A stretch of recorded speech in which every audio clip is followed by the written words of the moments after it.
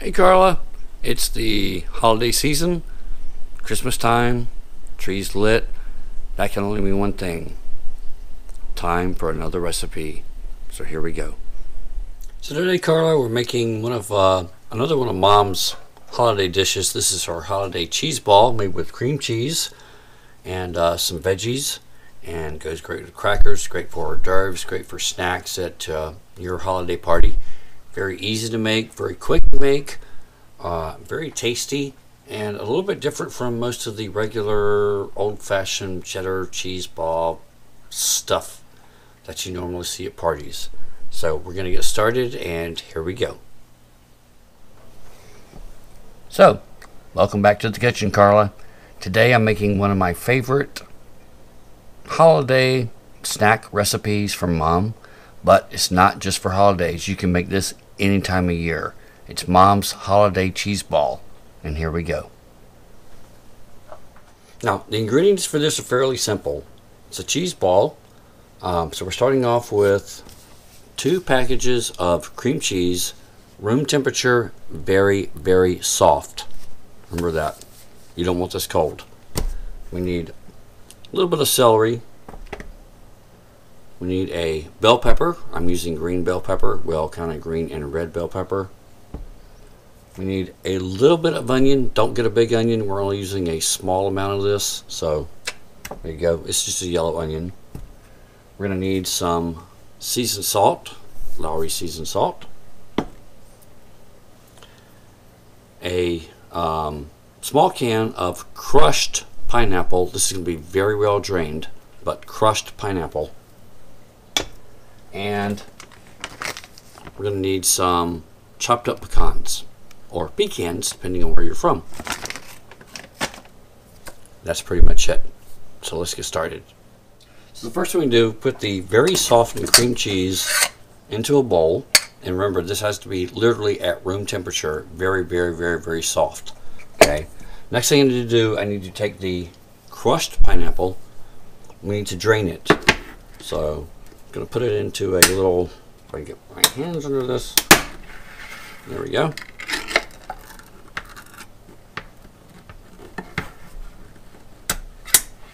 Get the lid off. Put into a colander.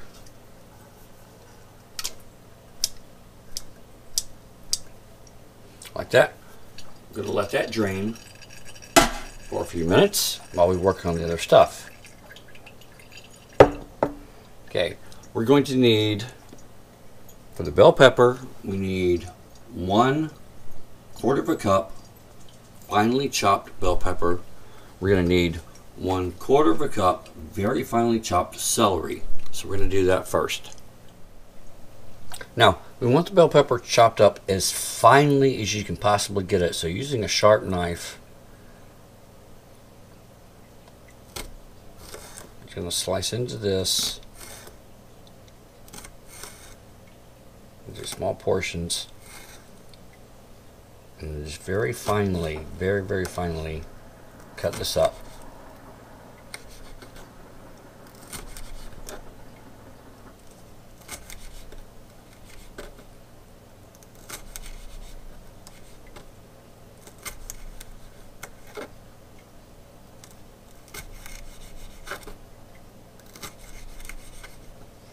Like such. And we're going to keep doing this until we have 1/4 cup.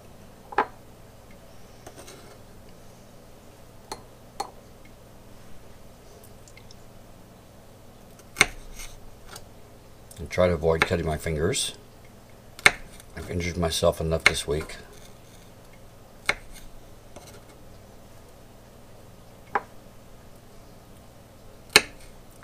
But very, very, very, very, very tiny little dices of the green pepper, like such. Going to keep doing that till we get 1/4 cup. Alright, so I've got 1/4 cup of finely chopped up green pepper.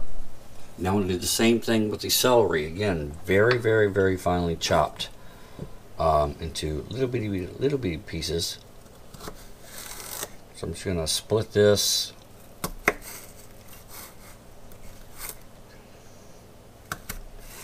through tiny little strips and then chop it up. And I've got to tell you right offhand, I'm not a huge fan of cheese balls to begin with, because most cheese balls are basically like American cheddar shredded up and a bunch of other crap added into it, and I'm just not a huge fan of that. I love cheddar cheese, but not in a cheese ball. It just doesn't work for me.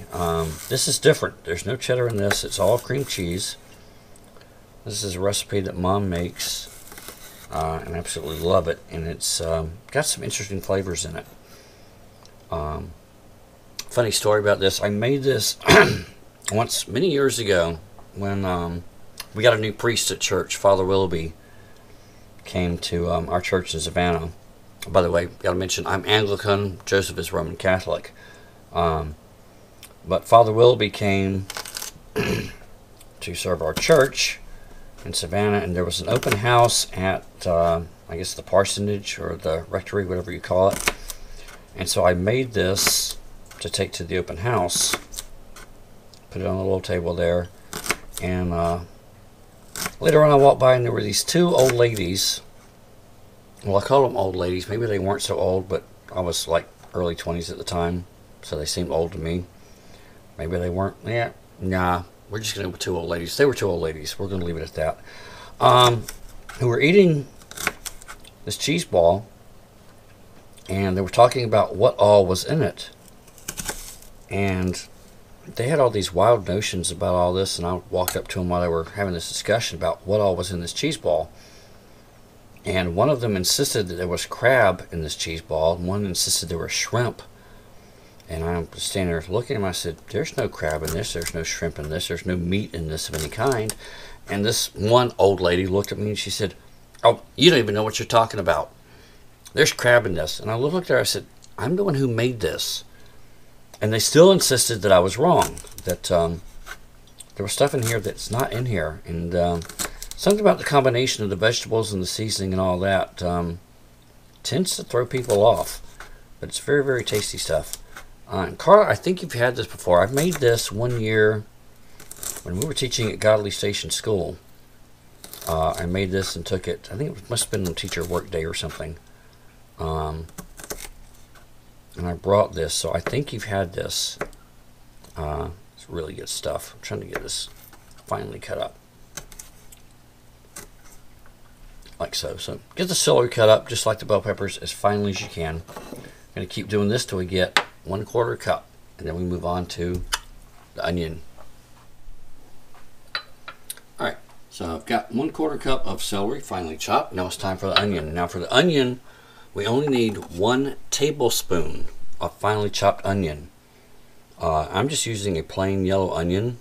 So if you're buying this and you're just using it for this, don't buy a big onion. Get the smallest onion you can get. And we just need to cut it up super, super fine for this. Doesn't take a lot. A little bit of this goes a long way. So I'm just going to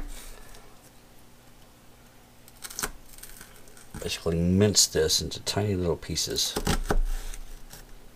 until we get 1 tablespoon. By the way, Joseph is not going to eat this. I can tell you this right now, because it has, number 1, has onion in it. He does not eat onions. Number 2, it has bell peppers in it. He does not eat bell peppers. Number 3, it has celery in it. He does not eat celery. So all of this is for me. Alright, so kind of cut up there, and we're just going to slice. Again, you need this as finely cut as you could possibly get it, especially the onion. Needs to be very, very, very, very finely cut. And we just need 1 tablespoon. I'm trying to get this almost like paper thin cut.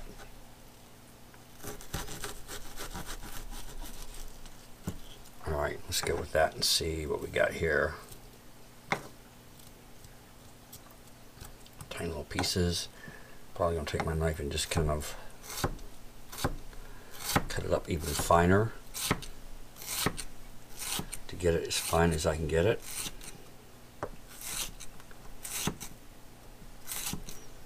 And it smells like onion, and that's okay.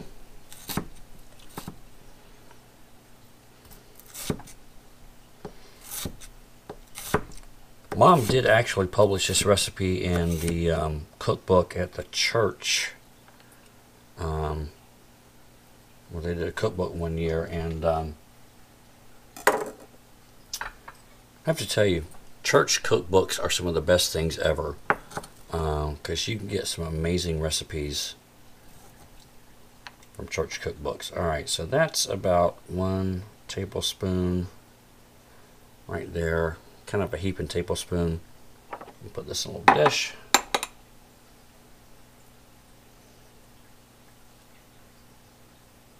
We're going to let it go with that. Alright, so there's our chopped up ingredients. Alright, time to move on. Okay, so next thing we need to do is we're going to start off with our very softened cream cheese. We're going to add the pineapple to it, get that stirred in really well. Again, the pineapple needs to be really, really well drained.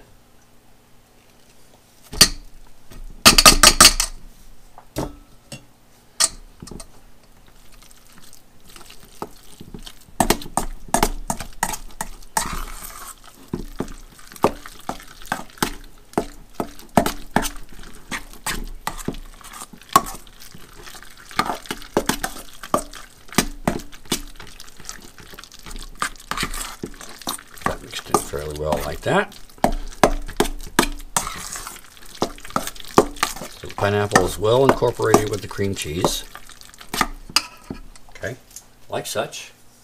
Okay, then we're going to add 1 cup of chopped pecans. Can I do this without making a mess? Probably not. Very finely chopped pecans if possible. You're using 2 cups of pecans total. 1 goes in the mixture, 1 goes on the outside. Alright, so there's the pecans added to it. I bought a bag that had pecan pieces and they were a little bit large for me, so I kind of threw them into the Ninja and cut them up into smaller pieces.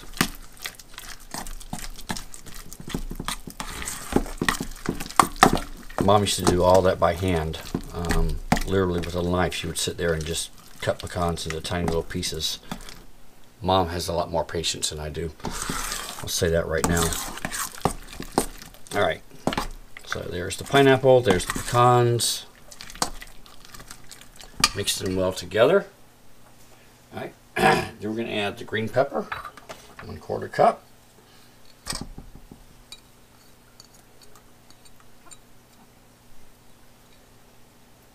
Celery, 1/4 cup.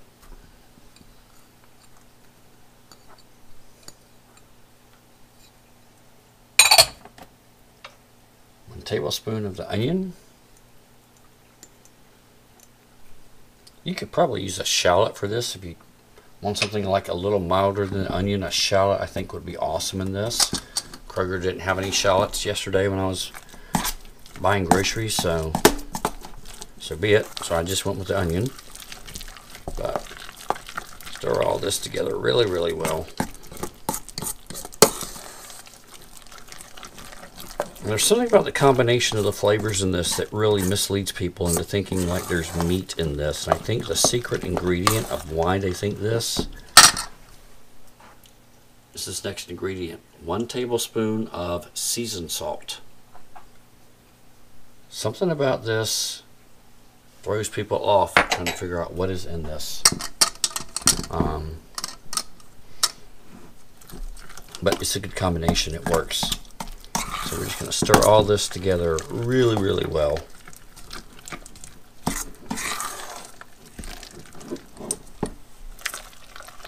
And again, your cream cheese has got to be really, really soft like this. Otherwise, you're going to have like a really hard time doing this. So, stir all that together.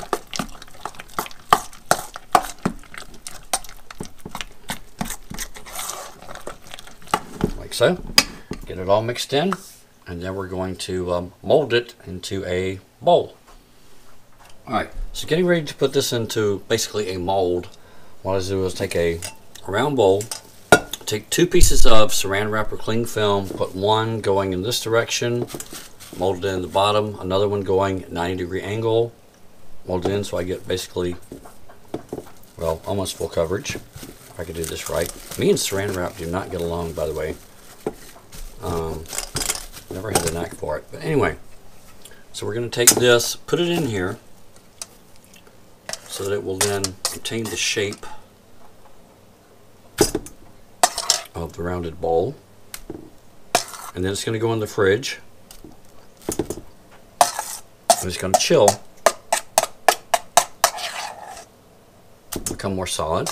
And the thing about this particular cheese ball, by the way, Carla, is make it at least 1 day in advance, because you want the flavors to basically meld together. Because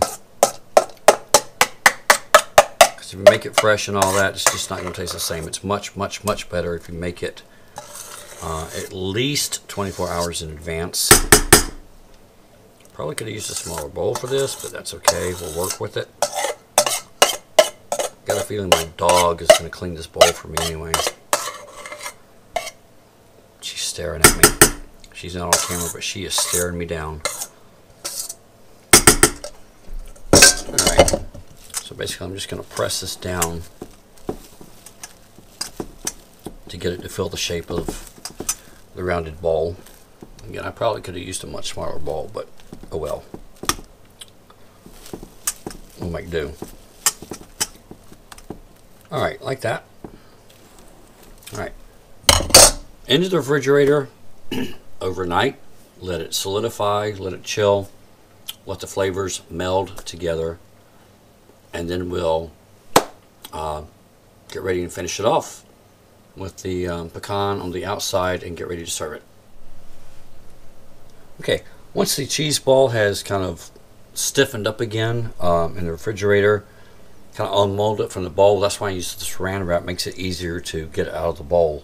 So we get this, and we just take the remaining pecans and kind of press them into the edges. And there's no neat, easy way to do this. You got to use your hands. But basically, just press it into the sides. Doesn't have to be perfect.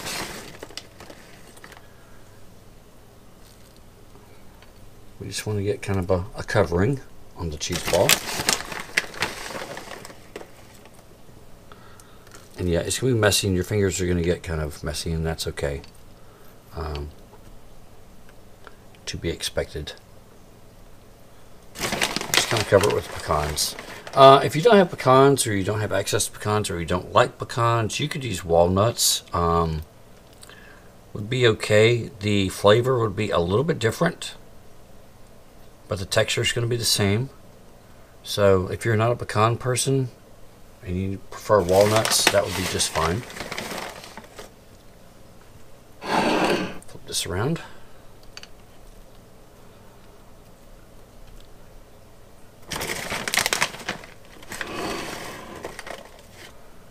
Again, I'm using the larger pieces of the pecans to coat the outside. Use the finer pieces when I put it into the mixture itself.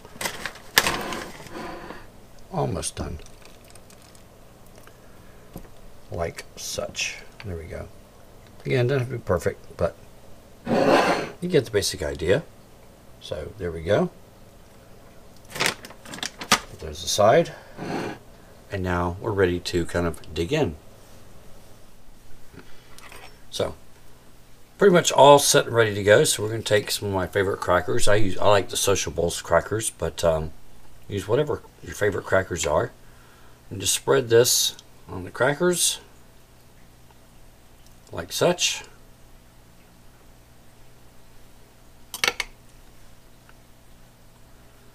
And enjoy.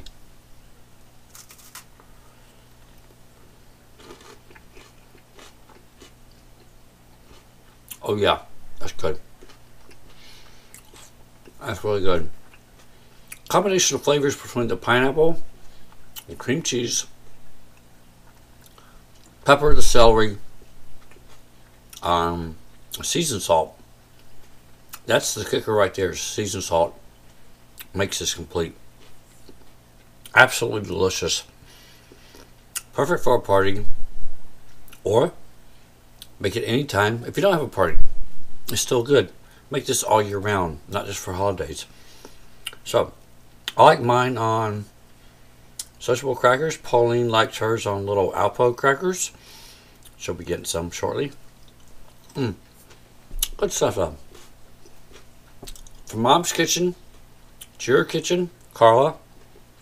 Happy holidays. Merry Christmas. Love you. We'll see you soon.